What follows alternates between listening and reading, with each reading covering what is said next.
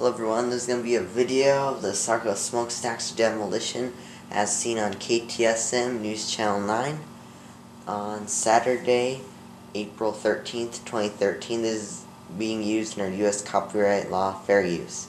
Everyone, and welcome as we watch as history is about to be made here in El Paso. The Asarco stacks just literally minutes away from coming down. Let's go ahead and check back in with Keagan Harsha. He is over at the media staging, which is the closest vantage point on the ground to the actual demolition. And Keagan, you said we saw the red flag. What happens next?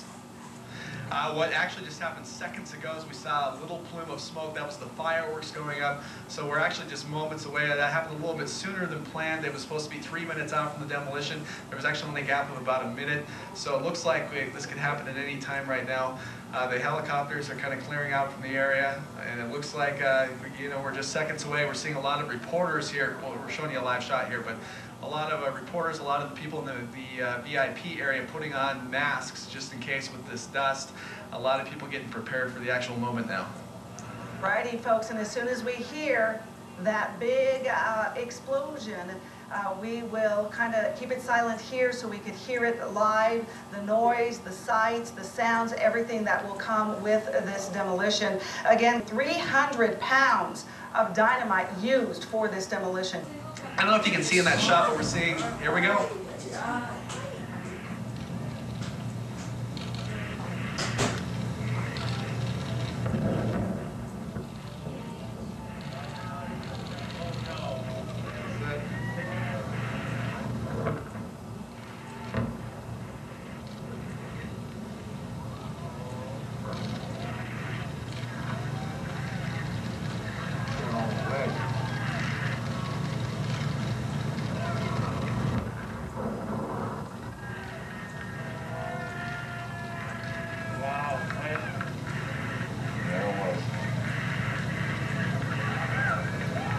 And there you have it, folks. History here in El Paso. As far as we know, everything went according to plan. Less than a minute it took for the two Asarco stacks to come down. Let's go ahead and check in once again with Keagan Harsha. He is live at the media staging point. And Keagan, what did that feel like? You heard the big blast. What was that like? It was definitely pretty neat to just watch that happen. This is something that, people are going to be talking about here in El Paso for decades to come. And what's amazing to me is it happened much faster than they even had told us it probably would.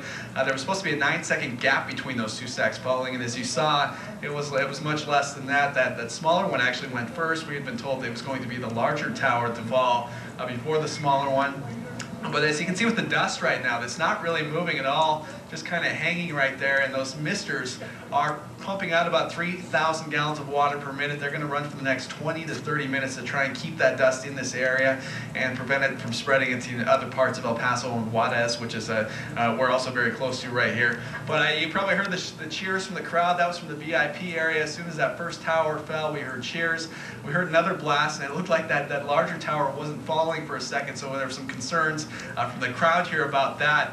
I think people thinking there was something going wrong, but immediately, seconds after that, tower number 2 towered over, or toppled over, and as you mentioned, it looks like a success from everything we're seeing here at this media staging area vantage point.